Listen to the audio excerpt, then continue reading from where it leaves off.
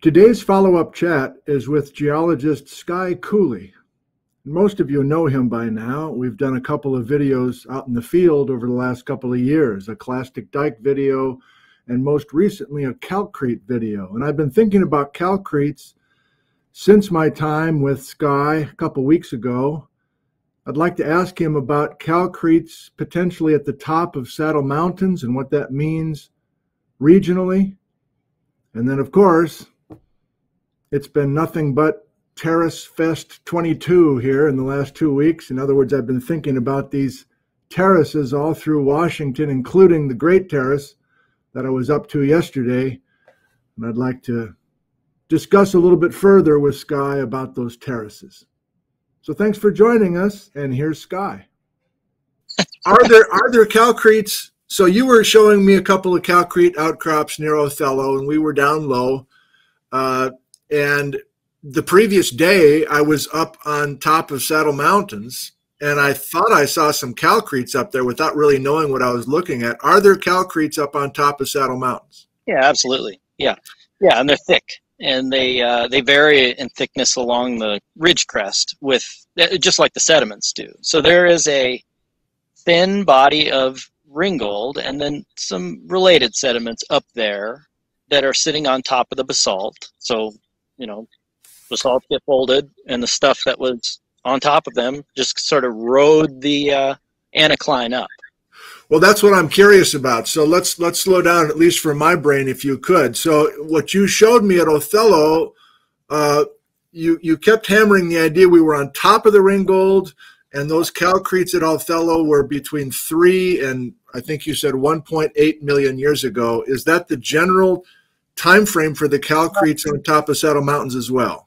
Yeah, I mean, we know that there's constraints on, the reason I was hammering on ringgold is because it sets you in the stratigraphy. You can be anchored in the stratigraphy. You're not guessing where you are. Right. Where if you're in the Palouse Luss, it's sometimes you don't know where you are. Right. So we know that the ringgold sort of shut off sometime after 5 million years, and people place that date at slightly different times, but it's somewhere 3 or 4 million years ago. The ringgold system stopped being what it was, and things changed, and the river behaved differently and integrated through to the ocean, and big changes happened between 3 and 4 million years ago. Okay. Could the Saddle Mountains be as young as 3 million years because that calcrete is not forming until 3 million years ago? Yeah. So to address the calcrete, so there have been dated calcretes around. People have dated the calcretes around Pasco Basin and at Saddle Mountains, and the problem is because you're dealing with a sort of a freshwater system, and you've got some open system effects, and you've just got struggles dating that material, natural, inherent to the system. Yeah. And so we know that the oldest calcretes are probably older than 500,000 years, right? Those are like minimum ages. Not all the calcretes, but the oldest ones. Yeah. That's pretty young, right? That doesn't get us into tectonics and uplift of the Yakima folds, but they're sitting on top of the Yakima folds. So are those the same calcretes that are in the valley at Othello that we looked at? Right. That's the question, right? So if they are, remember, calcretes are just soils. So they're just soils forming in whatever material that they're scaffolding on, whether it's sand, whether it's loess, whether it's alluvial fan gravel, whether it's a flood gravel. It doesn't matter. It's just a soil system that's overprinting the sediment. Yeah. What I've found is that all the calcretes that I've looked at here, can I show you a quick figure? Just on paper. Show and tell. Yes. I don't know how this comes through, but these are stratigraphic columns of places that I've documented. I don't know if you can see that or not. Pretty well. So the point is there's a lot of there's a good record out there. That's why I show you this. There's a good record of preserved sediments with calcretes on top of those. And almost every plate. Those calcretes are developed into alluvial sediment. A question that needs to be addressed in the field, and I'll be doing this shortly, and I think others have done this already, but to confirm what is the sediment, the parent material for calcretes on top of the Saddle Mountains. If you're calling it ringgold, it's mapped as ringgold, then the ringgold is a lowland deposit. It's not an upland deposit. It's not some dry, wind-blown ridge deposit. It's a low alluvial floodplain, period. And those soils are developed on that alluvial plain. Good. Well, I hope you get up there and do more of that work. That would be really fun to be able to say some new things about the Saddle Mountains. Here's a wild thought. The calcretes we were looking at in Othello had some older Ice Age flood deposits below or within or overprinted or whatever you were saying, right? I mean, is it possible there's some Ice Age flood deposits that are now on top of Saddle Mountains? Well, okay, so let me think about that for a second. Let me just kind of walk people through maybe what's been done. I'm certainly not the first to find calcrete crust on top of old flood deposits. Right. Richmond in 1965, and probably Fryxell before that, and certainly Vic Baker, Richard Waite have documented calcrete encrusted old gravels. But pretty much, even George Neff, pretty much the literature is pretty clear that it's one or two really old floods, like hundreds of thousands of years old. Okay. That's what we were looking at Othello. It's that unit. Okay. Possibly 2 units. So if those same gravels were, Othello is what, a few miles from the base of Saddle Mountains. Right. It's tempting. And if those gravels were laid down and then that ridge emerged, or that part of Saddle Mountains ridge emerged, right. Yeah, you might see gravels on top of rounded cobbles on top of Saddle Mountains encrusted by the same calcrete. And that'd be quite a deal.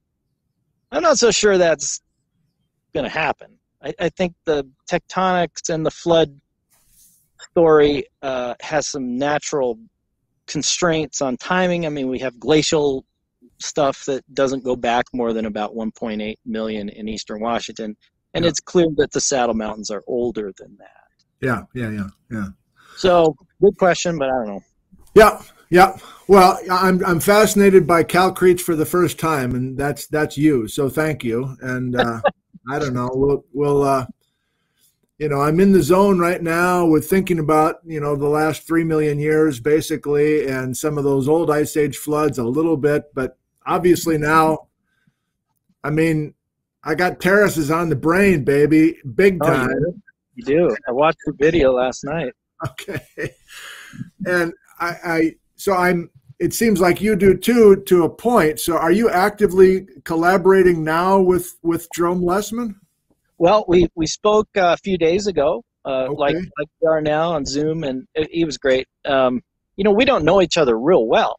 And so we've kind of been in a similar orbit, but just geography is, how often am I going to Canada and how often is he coming to Montana? Yeah, not very often. So, but we have a lot in common, and I have a great deal of respect for what he's done.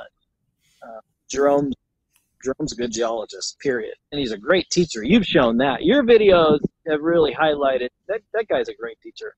Yeah. He's also got perspective on Canadian geology, the Okanagan geology up above the border, which is, it's a different world up there. And I think what we see in the Scablands and even in the Okanagan of the U.S. it's not the same beast as what's in Canada. So they're coming from a different perspective up there on geology, and it's an informed one, and it's a rich history of studying the same kind of stuff that we're used to looking at down here, but it's a different phase up there. It's a different beast. So the Canadians come with a different perspective on a similar system. Mm-hmm. So Jerome and I decided to kind of get together on the Okanagan Valley and to try to look at those terraces that you've been talking about, the Great Terrace. And that blog post that I wrote to kind of compile and summarize what's been done in the literature over the last 150 years was to get myself up to speed with, well, what's been done? You know, that's about all that was. Well, it's just so excellent. I'm going to link to it again below, this blog post where you just, it was so helpful to me, and I hope many others. But yeah, it's interesting to know you were just kind of doing that for yourself, because I think I need to do more reading on the various thoughts that have been out there. But where are you right now, especially after compiling all those previous reports on the Great Terrace?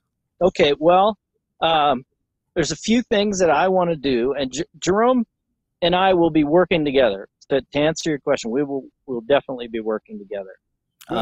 The questions I have are really, they're not even scientific. They're just basic, like do the geology. So the first thing I want to do is map in detail the terraces between about Tonasket, a little north of Tonasket, to about Chelan. Okay. Right? Which is the heart of the Great Terrace. The next thing I'm going to do is prepare a long profile, a longitudinal profile of the modern channel, and then all of those terrace levels. So just an elevational profile of the river itself today, and then the older river terraces, the older terraces that walk up, those stair-stepping flights that walk up the valley. Those two things are going to be illuminating, I think. I think we'll get some questions that develop just from doing the mapping and doing the profile work. So those two things. As far as you know, that has not been done before. It really hasn't. There have been looser attempts done by Keever and Stradling in the Upper Columbia, and some of that work has sort of marched west. But in general, no.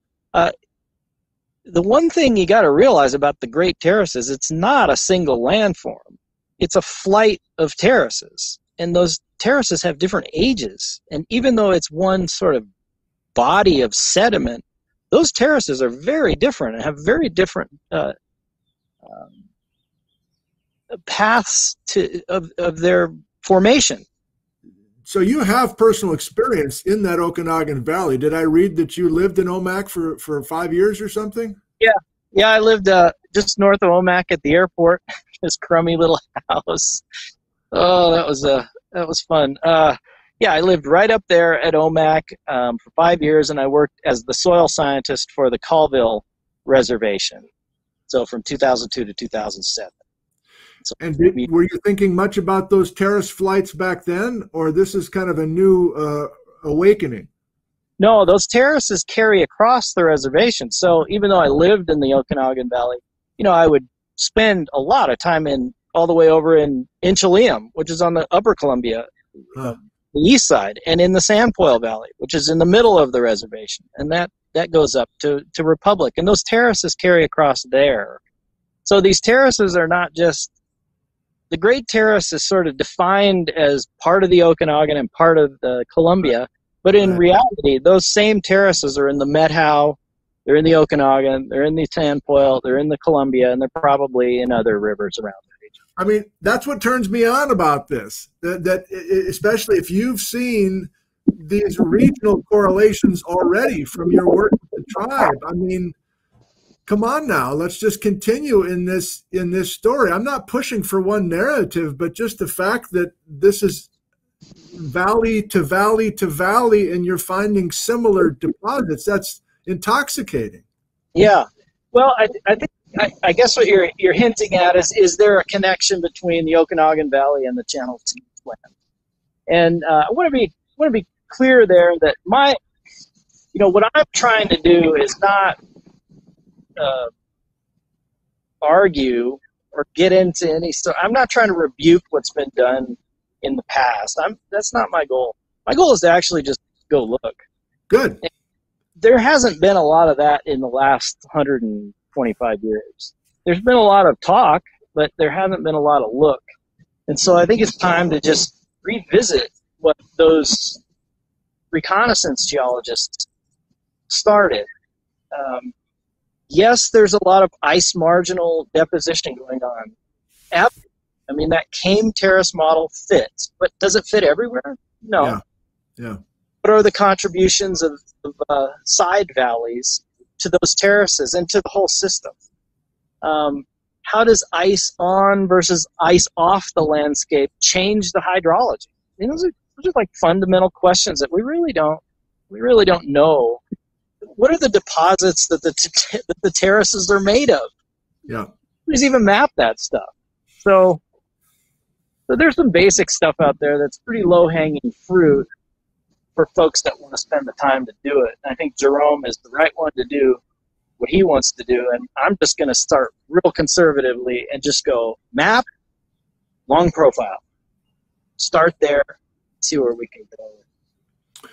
And you could just do that by yourself, but what's the specific benefit of collaborating with Jerome? What is Jerome bringing to ultimately the work that you're doing? Well, he's a lot smarter than I am, and I think he's taller and better looking too. So I think Jerome just adds. Jerome's a professor.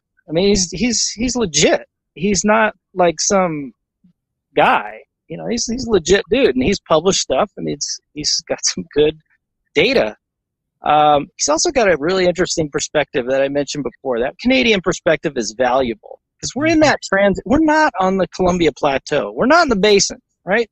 The Okanagan Valley and the Okanagan Highlands are not Columbia Plateau geology. They're different. And if you take a look at the maps,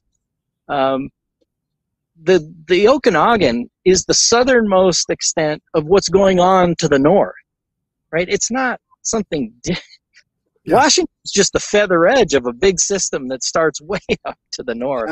That's it. That's it right there.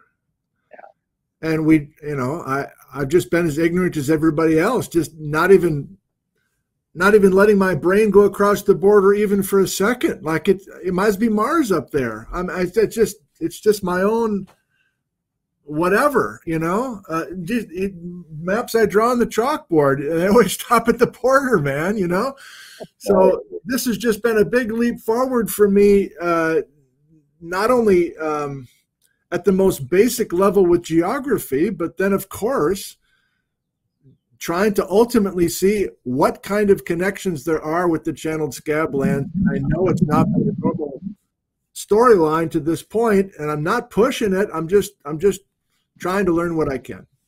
Yeah, I think that's the phase that I'm in too. I'm interested in knowing more about the geology, and I could care less if there's a connection between the scablands and the terraces in the Okanagan Valley. At this point, I could care less. Yeah. Then again, those giant current ripples at Omak are pretty darn cool, and you kind of go, now wait a minute. I was just talking with an expert that said, no, I've been looking up there for decades, and I've never seen any evidence of water flowing south. And then I go, well, here's a picture right here, sir. And he goes, oh, well, that's new. And you go, oh, all right, we're making progress.